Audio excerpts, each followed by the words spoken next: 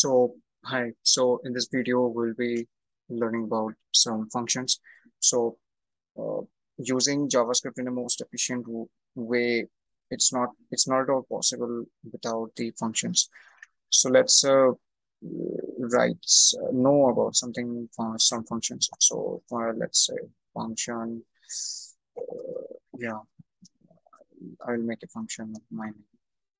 So, this will take some arguments. So, for example, argument one, argument two, or maybe argument three as well. So if I log the arguments, so in JavaScript there is a keyword called argument. So you can basically console the arguments as well. So these are basically arrays. So you can go to the documentations as well. There's a documentation, the arguments object.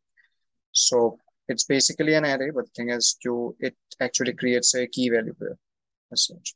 So if I, for example, if I log the uh,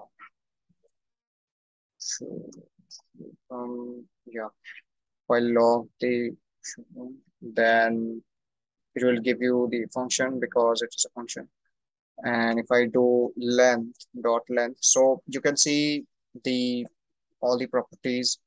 So for example, there is a call, bind, and all these things. So if I console the length, it will give me three because there are three arguments. So you can see there are three arguments. So if I invoke the my function, if I just simply invoke the function with 1, 2, 3, yes. So if you log this, if you console log this, then it will basically form a key value pair, but it is actually an array.